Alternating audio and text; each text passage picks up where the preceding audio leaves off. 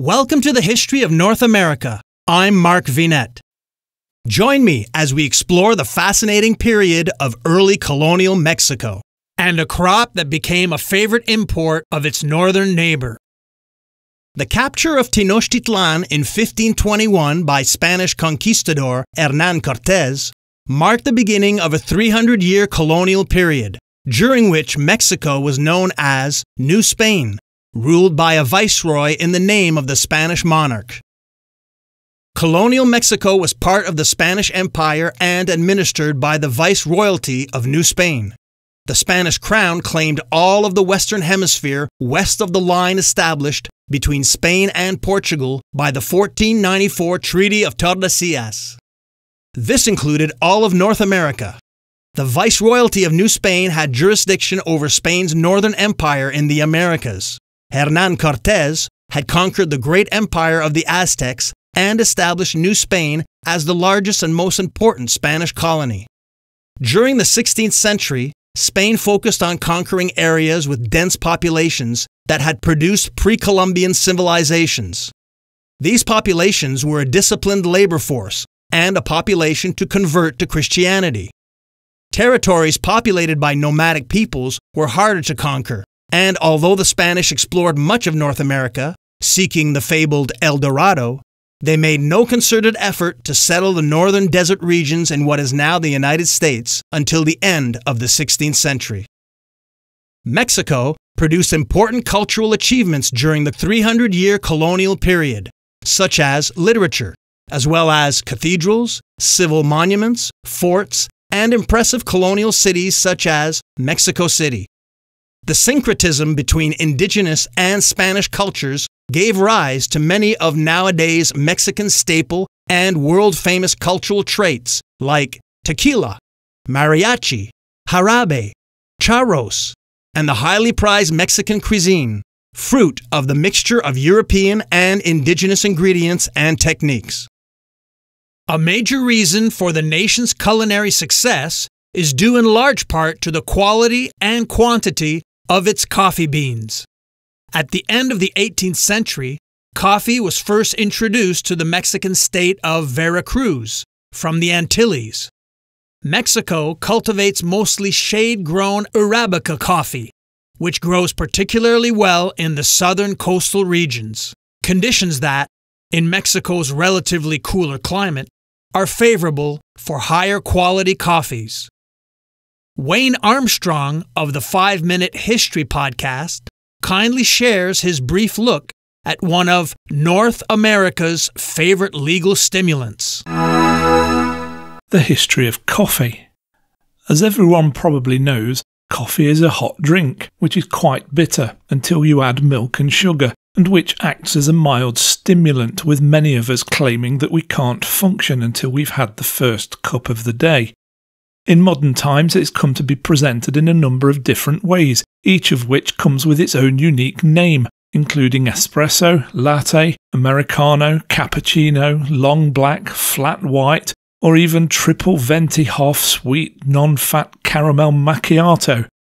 But where did coffee originally come from, and how has it evolved into what we know today?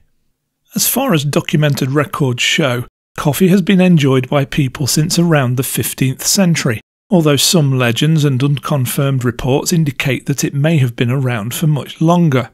One of these legends says that a Moroccan Sufi mystic, during his travels in Ethiopia, observed birds feeding on berries, and that these birds seemed to have an abundance of energy and vitality.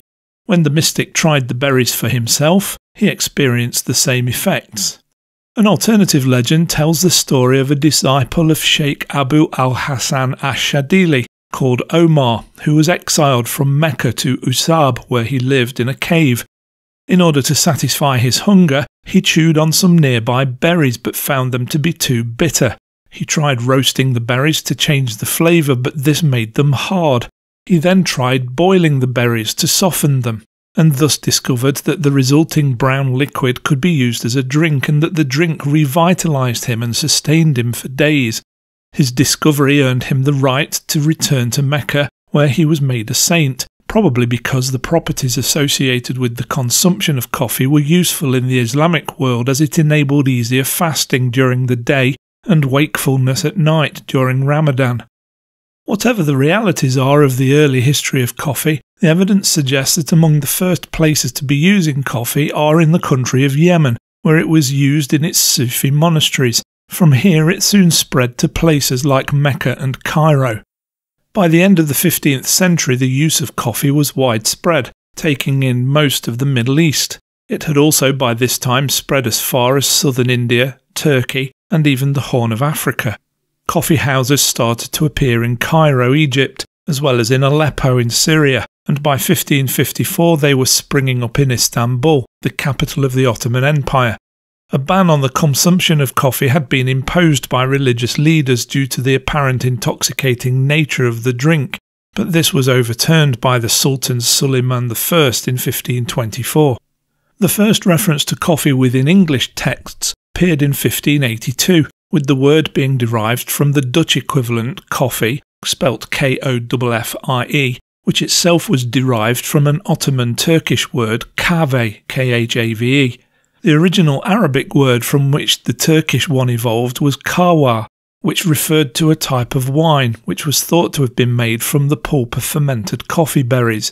However, there are some suggestions that the word originated from Kaffa, Kaffa, a kingdom in medieval Ethiopia which exported the coffee plant to Arabia. Whatever the origin of the word coffee, its progress through Europe started in Malta in the 1500s, through the slave trade, which saw imprisoned Turkish Muslim slaves continuing to make their traditional drink, even during the Great Siege of Malta in 1565, when these slaves were imprisoned by the Knights of the Hospital of St. John of Jerusalem, commonly known as the Knights Hospitaller. The drink became popular in Maltese high society, and coffee shops also began to appear on the island over the next few decades. In 1645, the first coffee shop opened in Venice, and then, following the defeat of the Turks by the Holy Roman Empire at the Battle of Vienna, the first coffee house opened in Vienna using the supplies obtained from the spoils. It is also at this point that it started to become popular to add milk to the drink.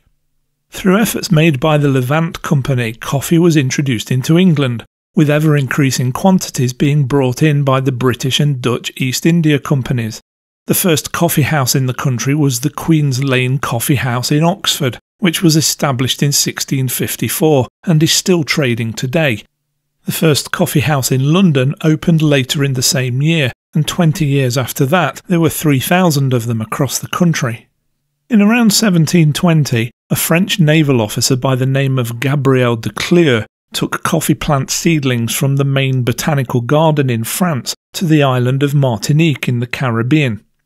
A blight had affected the cocoa plantations there, and so only 3 years later, coffee had replaced cocoa in most of them. By 1770, there were nearly 19,000 coffee plants on the island, and from here the cultivation of coffee plants spread to the rest of the Caribbean islands, as well as to Mexico.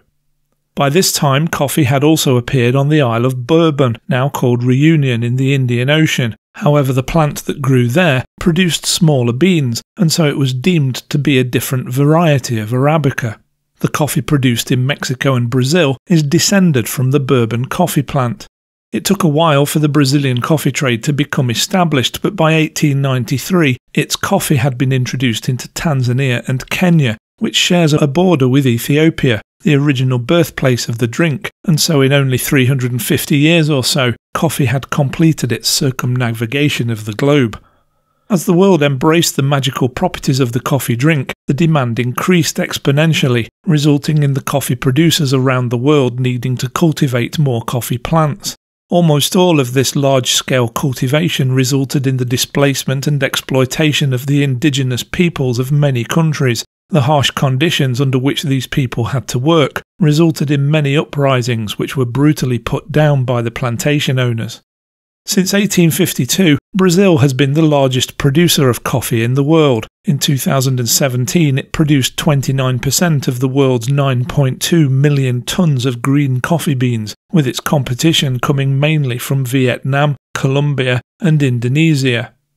The world's greatest consumers of coffee are the Nordic nations, with Finland at the top of the list, with each person consuming 12 kilograms of coffee per year. This is followed by Finland, Norway, Iceland and Denmark, with the United States ranked 25th. I'm Mark Vinet, and I hope you're enjoying the ride.